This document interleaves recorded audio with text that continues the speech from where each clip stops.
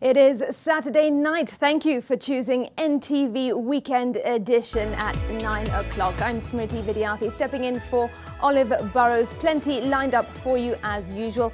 These are among our top stories. Tonight, President Uhuru Kenyatta should personally pay for the illegal reggae train and Parliament should be dissolved. Tough demands presented in court in the fight against the Building Bridges initiative. Plus, that car wash or Boda Boda washing bay may be one of the reasons our environment is suffering. Cleaning these sources, both soil and water, of the grease and the oils is a major challenge. We reckon Kenya loses about 2 to 2.5% of its GDP annually because of climate change. Also tonight, the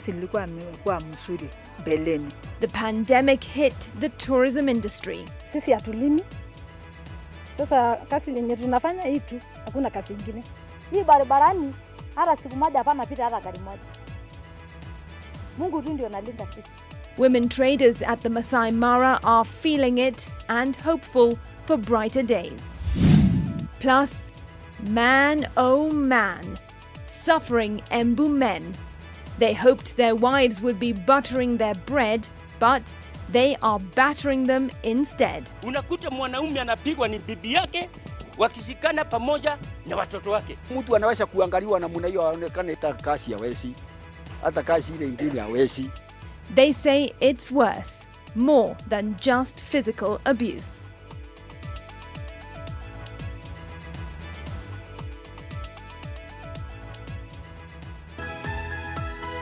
This is Weekend Edition with Smriti Vidyarthi. And joining us in sign language interpretation tonight is Flora Atieno. Now, another twist has been added into the much-anticipated Building Bridges Initiative appeal case, with lawyer Morara Omoke filing an application at the Court of Appeal seeking to compel President Uhuru Kenyatta to refund all money spent on the Building Bridges Initiative to the National Treasury. The city attorney, who had the same demand dismissed by the High Court, also wants the appellate court to declare the presidency and parliament illegitimate. In a second round of an enhanced legal onslaught against proponents of the Building Bridges initiative, lawyer Morara Omoke has reignited calls to have President Uhuru Kenyatta be compelled by the courts to personally refund taxpayers' money spent on the entire Building Bridges initiative. According to Morara's cross-appeal application filed in the appellate court, on Friday, 5th June 2021, the city attorney argues that the head of state illegally allocated and utilized public funds for the promotion of the Constitution of Kenya Amendment Bill 2020. Morara's appeal also seeks to have Parliament dissolved, arguing that the House had no legal or constitutional capacity to debate or approve the amendment bill in view of the advice by former Chief Justice David Maraga to the President to dissolve Parliament. However, a similar application made by the city lawyer was dismissed by the 5-judge High Court bench that declared the BBI unconstitutional. The new application also comes barely a week after a 3-judge bench in the appellate court, led by its president Daniel Musinga, directed during the case management conference that all appellants serve their memorandum of appeal within the next 7 days from Tuesday. Respondents are to file their responses within 14 days, after which appellants will respond within 3 days. Court of Appeal President Daniel Musinga will constitute a 7-judge bench that will preside over a 4-day marathon hearing of the BBI appeal case filed by President Uhuru Kenyatta, ODM leader Raila Odinga, the Attorney General and the IEBC between the 29th of June and the 2nd of July. Seth Olale, NTV. Certainly a story that we will be keeping a close eye on. All right, for now, let's take you to our daily coronavirus situation update. And Kisumu County has recorded the highest number of infections, with 54 new cases out of the 383 new infections recorded, putting the total number of cases at 172,325. The new cases are out of a sample size of 3,930 taken in the last 24 hours, and the day's positivity rate stands at 9.7%. Now, 24 deaths have been reported. All are late death reports, though, having occurred in the months of April and May. Meanwhile, 33 more people have recovered from the virus. 1,184 people are admitted at various health facilities, and we wish them well. To the vaccinations now, and 975,265 people have been vaccinated with their first dose, while 6,622 have received their second dose.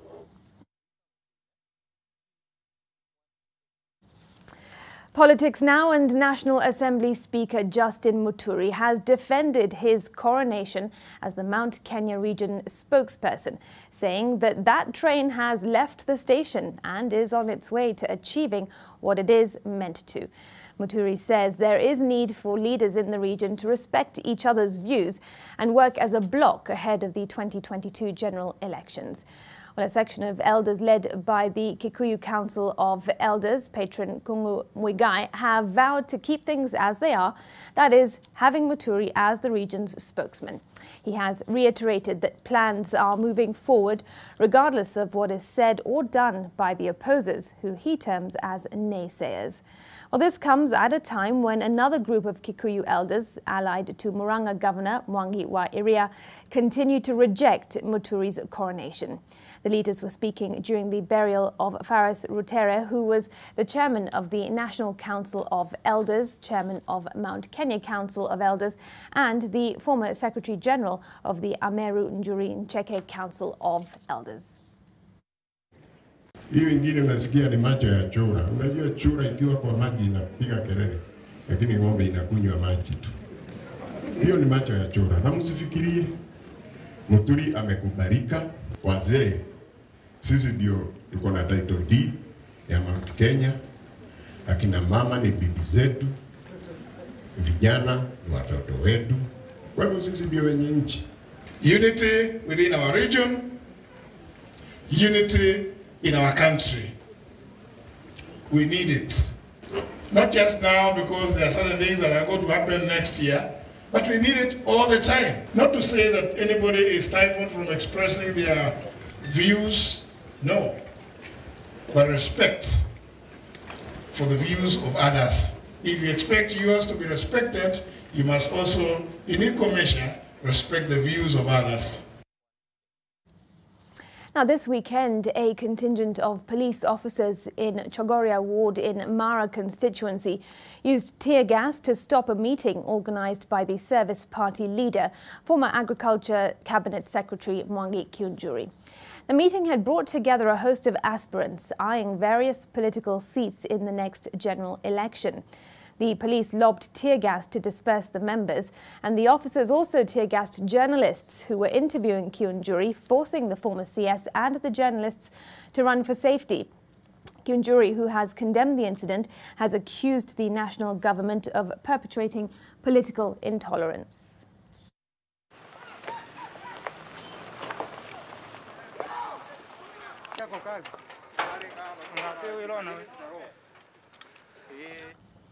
Now, it is June the 5th, and today marks World Environment Day. Started back in 1972, the day hopes to raise global awareness on environmental matters, such as global warming, sustainable development, marine pollution, among other issues. This year's theme focuses on the restoration of the world's ecosystems, and Anita Nkonge explains how Kenyans are impacted by land degradation in particular. Save the planet, a message that has been reiterated for years. This year's World Environment Day theme is the restoration of the world's ecosystem.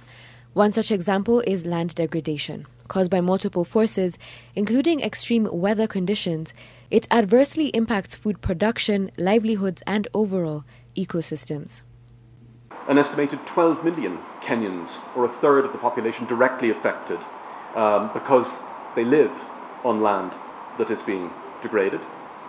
And of course, climate change, the question of our moment, is further accelerating that. We reckon Kenya loses about 2 to 2.5% of its GDP annually because of climate change. Some of the counties affected by land degradation in Kenya include Samburu, Kitui, Makueni, Kilifi, Baringo, among other counties in the north. In the early 2000s, almost a third of Kenya was affected by severe to very severe land degradation. And the economic loss, just in Kenya, was estimated at $1.5 billion per annum, 5% of the GDP. The UN says that solving land degradation matters involves the combined input of both government and ordinary Kenyans. Kenya officially marked World Environment Day at Garissa University, which suffered a terror attack by the Al-Shabaab terror group 6 years ago. 1,000 seedlings were planted and a statement read on behalf of President Uhuru Kenyatta. We planted trees in honor of our heroes and heroines that we lost through cowardly acts of terrorism. And the president said it should be marked here to show the whole world and the cowards, because that's what they are. In Nairobi, NEMA and various stakeholders planted bamboo tree seedlings along Nairobi River in a bid to restore part of the riparian reserve. The Kenya Scouts Association marked the day with a cleanup exercise at the Kibra slum and tree planting, among other activities. The government, through the Ministry of Environment and Forestry and with support from other stakeholders, has adopted a coordinated approach to manage, conserve and expand forests sustainably to attain a minimum of 10% forest cover nationally by 2022. Anita Nkonge, NTV. Well, the boda sector is the most common mode of transport in many parts of the country, employing thousands of youth. It is also a major source of air and water pollution, thereby putting the environment at risk. What if there would be bodas that didn't use fuel? Wouldn't the environment have healthier lungs? Gabriel Kudaka brings this reality home with his report on this World Environment Day. From urban areas to rural setups, commercially used motorcycles, commonly referred to as the bodas, are sometimes the preferred mode of transport due to their convenience. However, their gas emissions and the manner in which some are cleaned leads to air and water pollution, hence posing a risk to the ecosystem. Hapa ni mahali ambapo mara mingi huwa nakuja kuosha pikipiki. Napoangalia ni kwamba hii ni madhara kubwa kwa ajili ya wanyama wetu, na isitoshe inamaanisha kwamba hii oil ambayo huwa inateremka kwenye maji inaweza kuaffect samaki zetu. Then they just release these oil and greases into the soil. Eventually they are washed and then percolate into the soil and the water systems. Cleaning these sources, both soil and water, of the grease and the oils is a major challenge. As this risk carries on, some of those at the heart of it say they are not aware of what they are actually doing to the environment. Sijawahi jua kama hiyo maji ikitoka ikiteremka kwa mtaro hii ama kwa mto, kama ni hatari kwa wanyama wenye wako ndani ya maji. But some farms are aware of the damage and have been embracing ways of recycling and treating water before releasing it to the rivers. Yanapoondoka kwenye kiwanda, kuna safari ambayo ina hatua kadha wa kadha kuhakikisha kwamba maji haya yamerejeshwa kwa hali ambayo yanaweza yakarudi kwenye mto Nzoia na bila kudhuru samaki na wale wengine ambao wanaishi kwenye maji. We will not be able to escape the ravaging effects of the mother nature. You can use $1 to save the environment, and if you don't use that particular $1, you will be able to spend almost $30 to be able to deal with the effects. As a way of addressing some of these challenges, some innovators have come up with electric motorbikes that are environmentally friendly. The eco-boarder does not use fuel. Electric motorbike brings a lot of savings to the rider in terms of fueling, which now we're going to use batteries, which are way cheaper compared to the fuel, to the petrol. And in terms of servicing, you find that a combustion engine rider needs to visit a technician every 2 weeks or so to change oil, maybe plugs. This year's World Environment Day's theme is restoration of ecosystem, and Kenyans have been called upon to play their role for a healthier environment. Gabriel Kudaka, NTV. Oh, the eco-boarder is the way to go, better for the environment and on your pocket too, it seems. Happy World Environment Day to you all. Certainly hope that you've done something small in your own way for the planet, and if not, there's always tomorrow. All right, shifting focus now, and here's a question for the men. If you were being physically abused by your spouse, would you share this with anyone? Would you even admit to it publicly? Well, many are likely to say a resounding no, while even wondering how a woman can do that to a, quote, real man. Well, in Embu County, some of the men are holding hands through self-help groups as they seek to overcome the challenges they're facing as a result of mistreatment by their wives and even children. This entails physical beatings, emotional abuse, manipulation, as well as exploitation. NTV's Ken Nyaga reports that the men who he spoke with accuse the government for their woes and wounds. The man is by African culture the head of the home, the one who calls many of the shots and often seen as the overall authority and the main instiller of discipline. But this is not the case everywhere. Some married men in Kiriari, Embu North, say that they are having it rough as their experiences are even embarrassing. Wanaume wameonekana ni kama wamewashiriwa na kila jambo. Ukienda upande wa serikali wamewashiriwa. Ukivika kwa mambo mingi siku hizi, unakuta mwanaume anapigwa ni bibi yake, wakishikana pamoja na watoto wake. After the beatings, they are hit by stigma. They say that every time they report these incidents to the police, they are dismissed and termed as cowards. Their feeling is that their roles, worth and authority in the family have been knocked off with every incident. The abuse is more than physical, it is emotional and psychological as well. Sasa nauliza, je, ndugu zanguni, ni wapi tutakimbilia? Mwanaume atakimbilia wapi sasa? Akiwa kazi yake ni kupogongwa. Akienda nyumbani ni vita. Akienda pale kaambia police station, ati anaripoti vile amepigwa ni bibi yake na watoto yake, anaambiwa kwani wewe mjinga. Sasa huyu mzee atakimbilia wapi? Kwa hivyo ni kusema ya kwamba huyu mzee amewashiria, na hata serikali yenyewe ndio imewashiria hii wasee wawe wakipigwa. Hata hii vita ile kubwa inatokana na hii serikali ndio imepatia watu nguvu namna hiyo. Mwanamume akipigwa aende akaripoti, hakuna kusikia. Ni tu mtu anaweza kuangaliwa na namna hiyo aonekane hii mzee amesheka. Hata kazi hawezi. Hata kazi ile ingine hawezi. The frustrations have thrust some men into depression and others into suicide. According to Elijah Ndwega, a resident in Embu, many women are using their husbands' resources without consent for their personal gain, and when questioned, they result in conflict. Wakati yeye anakopa pesa kule, mzee anjui hiyo mambo. Na wakati anakopa ile pesa, wakati wa kulipa ukivika, ndipo mwanamume anaona watu wanakuja kuchukua ng'ombe yake. There is comfort in numbers, they say. Some of the men have formed self-help groups to give a platform for them to air and find solutions to some of their challenges.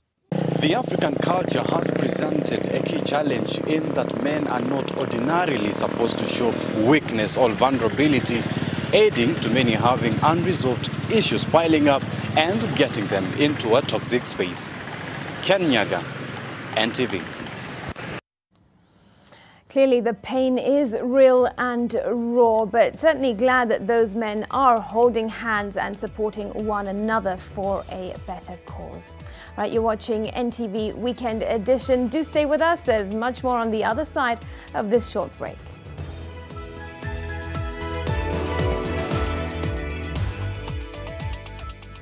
Thanks for staying with us.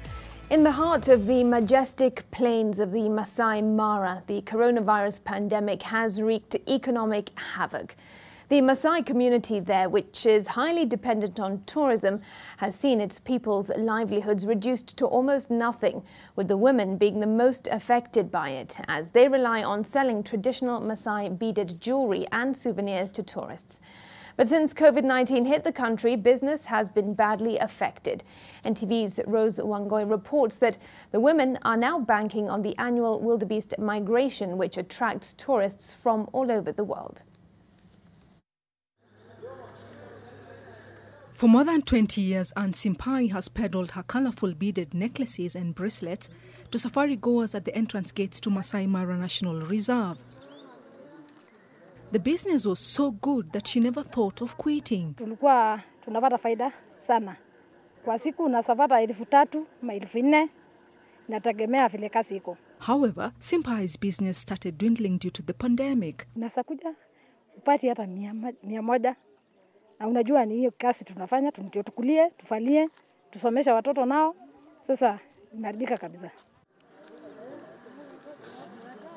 Nalokiti Kireu, a mother of 6 children, started selling jewelry 20 years ago. Nilianza tu kama mimi iko msima tu. Sasa mimi nimekuwa shosho. Na bado mimi naendelea. However, in March 2020, life took a nasty turn following an outbreak of COVID-19. Kazi ilikuwa imekuwa mzuri mbeleni. Lakini sasa kuanzia saa ile kolera imeingia, hakuna kazi. Kama sasa wasungu hakuna, sisi tunaanza kulalisha tu shanga. Sophia Karasi, a veteran trader, has been in the business for more than a decade. Watalii tunakuja hapa, sisi anakuwa songo yote ya pesa. Kwa sababu sisi napata dola, napata Kenya shilling. Kama naingia gari, mama anatoka na iko 20,000. Kama nausa shanga hata bangol moja, nausa 2,000. Mama moja tunakuja hata kama siku 2 na hapa naenda hapa napata hata 50 kwa sababu juu ya corona. Kama watu ndio nakuja hapa, watu tu kama sisi, hata yeye hakuna pesa. Kama naingia gari, amesema mimi ya Nairobi. The COVID-19 pandemic has crushed Kenya's billion-dollar tourism industry, leaving tens of hundreds of people struggling to survive. When the first case of coronavirus was announced in Kenya, most lodges in Masai Mara temporarily closed or scaled down business following the cancellation of tourist bookings. Surrounding communities are also feeling the economic effects of COVID-19. The women who gather at the entrance gates largely rely on foreign tourists to remain vibrant. The tourism industry is a vital economic pillar for communities living within Masai Mara, but the pandemic has seen the industry slump to its lowest level in decades. Kuna mama sahi hapa 60 group. Hapa anakaa mama 30, pande ile anakaa ingine 30. Tunakaa tu hata sahi mama moja lazima anapata 100 ama anapata 200. Mimi nimepata dola mingi. Hata kama $20, $50, $100 nimepata. Naenda nimelipia nini? Mtoto shule na nimenunua ng'ombe. Kama hiyo kazi imekuwa mzuri. Kama saa hii kazi imekuwa mbaya, hapana nunua ng'ombe, hapana soma mtoto. Mtoto mingi amekuwa nyumbani. Shauri hakuna pesa yamesomea. Sisi hatulimi. Sasa kazi yenye tunafanya hii tu, hakuna kazi nyingine. Hii barabarani hata siku moja hapana pita hata gari moja. Mungu tu ndio analinda sisi. Na pia Mungu shukrani kwa sababu amelinda sisi. Sisi hapana hakuna mgonjwa. The Narok County government lost 2.25 billion shillings revenue at the Masai Mara Game Reserve when the country was closed to contain the COVID-19 spread in 2020. The loss was occasioned by international travel advisory issued by many countries in the world that banned foreign travel.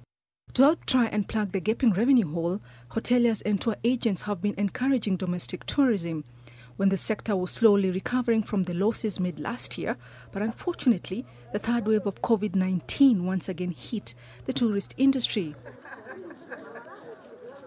The Easter season is one of the peak seasons at the Masai Mara, as many foreigners and locals prefer celebrating the long holiday at the Mara.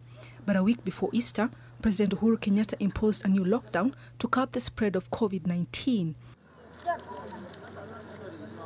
The cessation of movement in 5 hotspots counties dealt a major blow to the tourism industry once again. The annual Great Migration of Wild Beasts is a breathtaking sight that usually draws tourists to Masai Mara National Reserve from around the world. It's considered one of the most treasured experiences for enthusiasts of nature and wildlife. Meanwhile, at least 200 camps and lodges in the reserve are readying themselves for the arrival of foreign and local tourists between June and August. Currently, we are looking at some healthy numbers moving into that period. So we are just internally trying to make sure that we are ready and prepared. Mwezi ya 6 na mwezi ya 7 hapa na mwezi ya 8 mpaka mwezi ya 9 mpaka 10 sisi uko sawa kama sungu iko. Lakini kama sungu hakuna para kitu kidogo. But these are difficult times for everybody, and for those who depend solely on tourism for their livelihood are worried that with the continued uncertainty around COVID-19, it could take many months or even years for the sector to fully recover. Rozongoi, NTV. All right, well, the annual migration is due in the next month or so, let's hope that their fortunes do improve. Time for a quick break on NTV Weekend Edition. Don't go far, the sports segment is coming up next with Ida Waringa.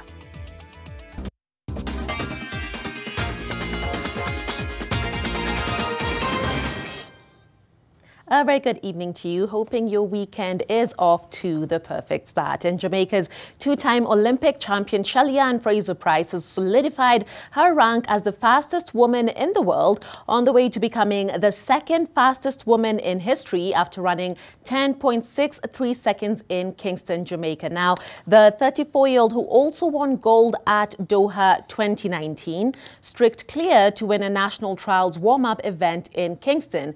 Only American legend Florence Griffith Joyner has ran faster. Griffith Joyner scorched to a world record 10.49 seconds back in 1988 when Shelly-Ann was, get this, 1 year old, before retiring less than a year later. Fraser-Pryce's time eclipses the 10.72 seconds ran by American Sha'Carri Richardson as the fastest time in the world this year. It's an improvement of 0.07 seconds on her previous personal best of 10.70 set back in 2012. Now, this result will increase the anticipation for the event at the Olympics in Tokyo this summer. Fraser-Pryce will run at the Jamaican Championships later in June before setting her sights on the Tokyo 100 meters final on 31st July. Natasha Morrison is right there with her. Shelly-Ann Fraser-Pryce steps away. Look at the world champion step away. Shelly-Ann Fraser-Pryce comes across the line. What a performance. And just quickly, for those of you who will remember, NTV Sport did get an exclusive with Shelly-Ann Fraser-Pryce back in 2020. She let us know about her plans for Tokyo Olympics, and they definitely do look like they are very much on a course. Now, let's bring it back home, but still on athletics, and it's ready, set, go for the 3rd edition of the Eldoret City Marathon on Sunday after many interruptions owing to effects of the COVID-19 pandemic. It's Africa's highest paying marathon with 3.5 million shillings. That's well over $30,000 US each for the winner of the men and women's 42-kilometer race. It's a Kenyan race, and we don't want the pace setters to assist some few athletes. So every athlete will run on a fair game. And that is what we are saying. We cannot have pace setters on Eldoret City Marathon. I really hope for the best. I know this is the home of champions, the city of champions, and competition will be very high. I hope for the best because I've been training and I'm prepared for it.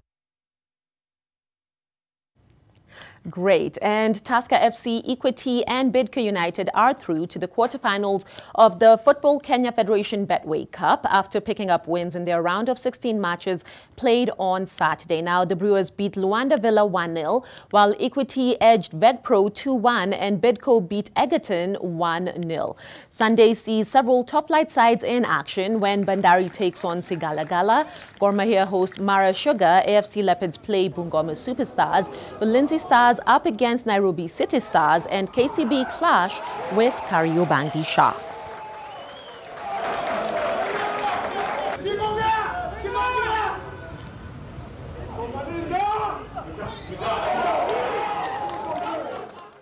And still on the local scene, over 120 golfers took part in the first leg of this year's edition of the Nation Classic Golf Series that teed off at the 9-hole Eldoret Golf Club in Uasin Gishu County.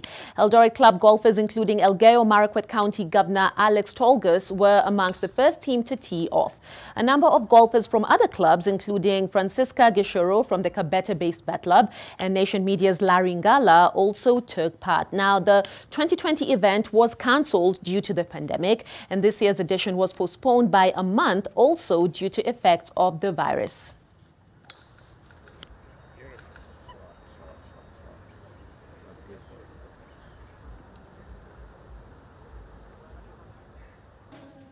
Great, that does it for tonight. Smriti will be back after the break with much more.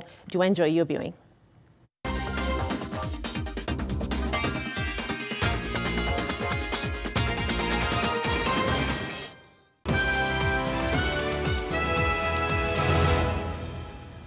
Welcome back. A 53-year-old man allegedly defiled a 14-year-old girl in Kapkores, Nakuru County. Local authorities in the area stand accused of pushing the victim's family towards having the case settled out of court, despite the matter being reported to the police. Bridget Singana spoke with the family as well as the authorities and now narrates what she found out. Just 2 years into teenage and her innocence has been taken from her by no stranger. It has been a fortnight of anguish for this family. Their 14-year-old was allegedly defiled by a neighbor. Ilikuwa on Monday, the 24th. Nilikuwa nimetumwa sukuma na mama. Yusa nindana nikapata mzee anakaranga mguu ya ng'ombe. Nikamuuliza ndapata mboga, kaniambia mboga iko utapata. Hiyo siku mvua ilikuwa imeanza kunyesha tu kidogo but so mingi, so si kidogo sana, ni kama katikati. Kaniambia so ingie kwa nyumba basi ujikinge mvua isikunyeshe. Nimalize kufanya shughuli yangu alafu nikuje kuchunia mboga. Nikasema juu ni mkubwa wangu, wacha nimheshimu. Nikaingia kwa nyumba nikakaa. She honored his invite, but he dishonored her sanctity. She says the man attacked her after she took the vegetables she had gone to buy from him for supper. Vile alinipatia anataka kwenda kunipatia hivi, akanishika mkono wangu wa right, then akanilalisha kwa kiti chenye nilikuwa na akafunga mlango, akanifunika mdomo ndo akanirape. Nikatoka, nikaenda nyumbani. Sikutaka kuambia mama, juu aliniambia nikienda kuambia mtu ataniua. The threat was enough to keep her silent back home. She did not tell her parents of the horrific ordeal immediately. Asubuhi nikiamka kukua akakuja akaniuliza, mama, mtu akishika mimba anaonekana aje ama nasikia aje? Kamwambia mimba unasikia after 2 weeks utaanza kusikia sign ya mimba.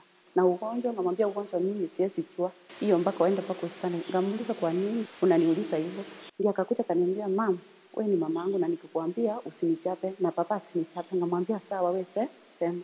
Mtoto akaniambia vile ulinituma chana mboga, ule mzee alinishika na kanirape. Once the community got wind of the assault, they went and beat up the accused man. The family then reported the incident at the Kaptembo police station as they sought medical assistance for their daughter. They expected the area chief to help them pursue justice through the legal system. However, he sent the area elders to ask the family to have the matter settled out of court. Kama watu wa kijiji wanasingitia maneno kama haya maneno kubwa na wanainsist maneno irudi kinyumbani, haiwezi kuwa mzuri. Hata niwaambia hapo itakuwa ni ngumu mpaka nitetee mtoto apate haki yake. The Nakuru East Deputy County Commissioner, however, says the suspect is out on a 20,000 shilling bond due to the injuries he sustained after the mob attacked him. Kuna kesi kama hiyo inafanywa nje ya kotini. Hata ifanywe hata kwa police station. Na in fact, any public officer ambaye ataingilia kesi kama hiyo kufanya kangaroo court, tunafuta yeye kasi immediately. According to the Sexual Offences Act of 2006, a person who commits an offence of defilement with a child between the age of 12 and 15 years is liable upon conviction to imprisonment for a term not less than 20 years. But according to civil rights organizations which work with defilement matters, such cases are hardly prosecuted due to community influence. It's a very special case because the parents are willing to speak out, but the local administration, the people that have been entrusted by the government to take care of the community, are the people that are trying to cover these stories. And it's very sad.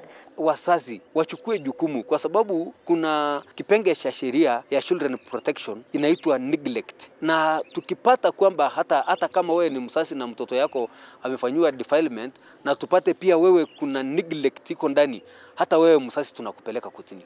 Cases of defilement, rape and gender-based violence have been on the rise in the country, and it has been a tough balancing act for authorities to prosecute the perpetrators when the pressure comes from the community to settle such incidences out of court. Bridget, Ghana, NTV, Nakuru.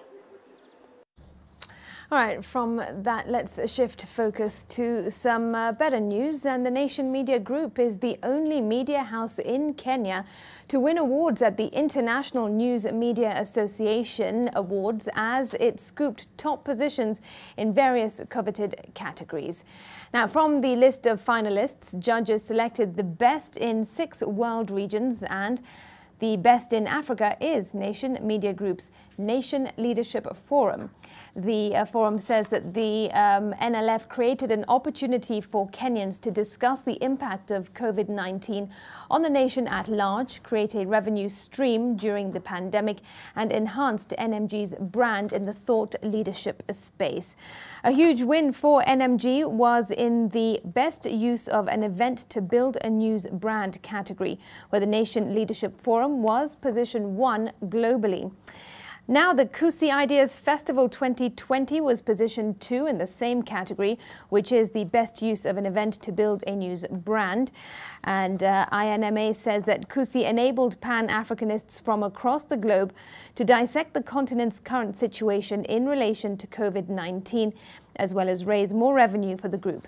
The festival had 230 delegates who attended in person and over 14,000 participants from 44 countries logging into NMG's online platforms. In the best use of print category, the Daily Nation rebrand was positioned 2, with a citation that it had increased top-of-mind awareness among readers and stakeholders, plus was more inclusive to the youth due to the campaign. Position 1 in that category was New Zealand's Viva magazine, owned by NZME. And in the best product and tech innovation, Nation.Africa received what the organizers call an honorable mention. And the 6th award that NMG featured in is the best use of audio category, where Nation Audio received an honorable mention. The platform helped capitalize on the opportunities and innovations available for Africa to tell its own stories in the 21st century in a global context.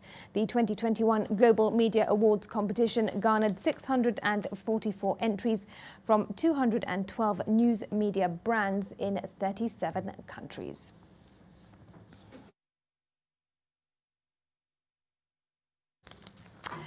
What an achievement. Congratulations to the entire group. At this point, we take another break. We'll be back in a moment.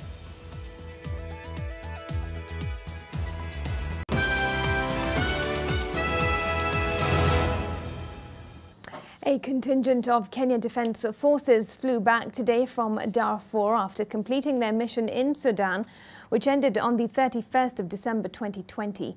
This after serving under the African United Nation hybrid operation UNAMID for a period of 21 months.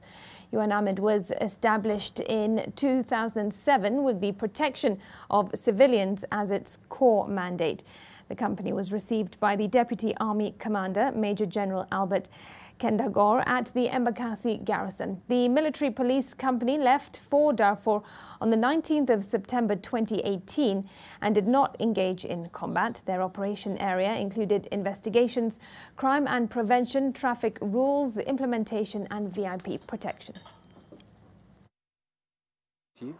That has been bestowed upon us as the military police.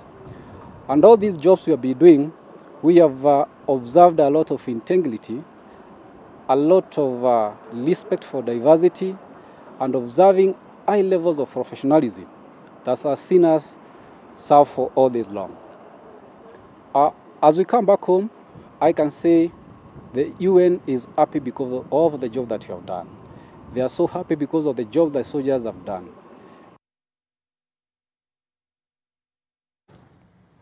All right, well, that story wraps up NTV Weekend Edition. Thanks ever so much for watching. I'm Smriti Vidyarthi, and joining us in sign language interpretation has been Flora Atieno. Do remember to keep safe, mask up, wash your hands, and maintain a social distance. In the meantime, though, stay tuned. Jam Down is coming up next on NTV. Bye-bye.